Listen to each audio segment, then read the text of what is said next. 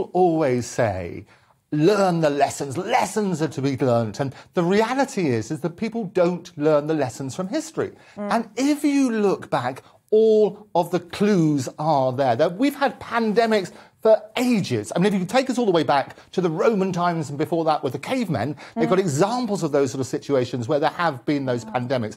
Most recently, talk about the Black Death. The Black Death, 1346. What happened? It travelled from Asia to Europe. There's a pattern here on that sort of basis. It ended in about half of Europe's population being wiped out, completely wiped out.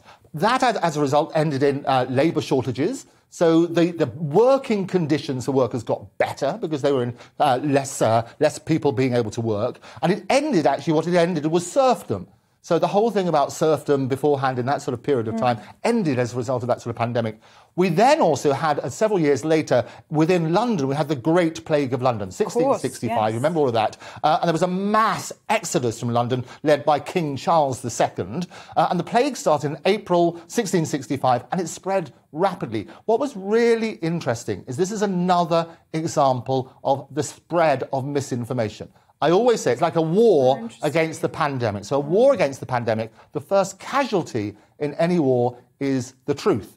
Now, what happened is it was put out by the mayor at that time was a guy called Sir John Lawrence. Sir John Lawrence was the mayor, and he thought that all the bubonic plague and the Black Plague was caused by dogs and cats. So he ordered the destruction of all the dogs and cats. And Daniel Defoe, in his Journal of the Plague Years, he estimated that 40,000 dogs were slaughtered and 200,000 cats. Now, the crazy thing, the damage caused by that misinformation was that the real perpetrators of this were the rats who were carrying the fleas. And, of course, as a result of destroying the cats and the dogs, then the rats increased in population, so it got far worse.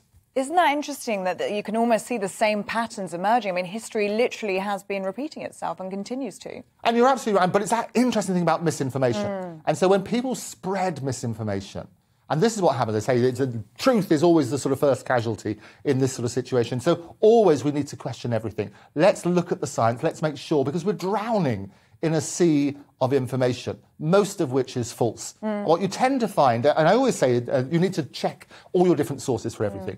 Get your news from many different sources. Of course, we have social media and that whole new world that we've never had to contend with before, have we? And you're absolutely right. And what happens, Ellie, is that people go to places to confirm their own prejudices.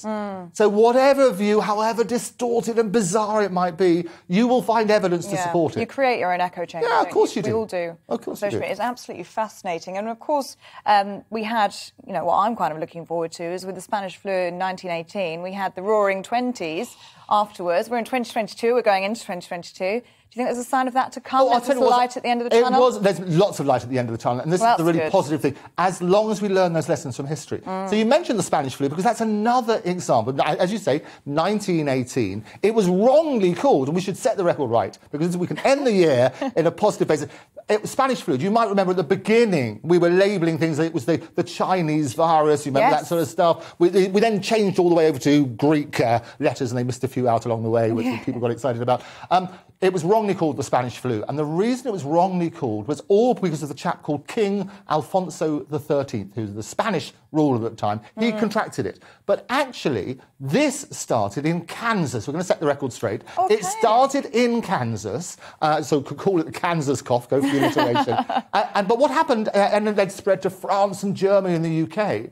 But because coming out of the war, there were media restrictions, a lot of those people wouldn't report the cases.